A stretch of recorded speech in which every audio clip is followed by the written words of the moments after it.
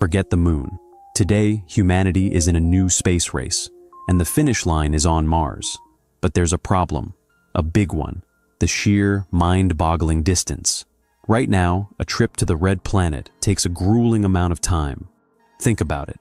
Anywhere from 6 to 9 months trapped in a metal can, getting blasted by cosmic radiation. NASA's Perseverance rover took about 7 months to get there. That's the reality staring down the first Martian astronauts. And a round trip? That's a massive 2.5-year commitment. Because of the way the planets align, astronauts might spend over a year on Mars just waiting for the right time to fly home. The longer the journey, the bigger the risks. Radiation, the toll of zero-G on the body, and the crushing psychological strain of being so far from home. So, the question on everyone's mind is, how do we go faster? What if we could chop that travel time in half, or even more? What is the absolute fastest way to get to Mars? We're going to break down the top contenders in this interplanetary express race.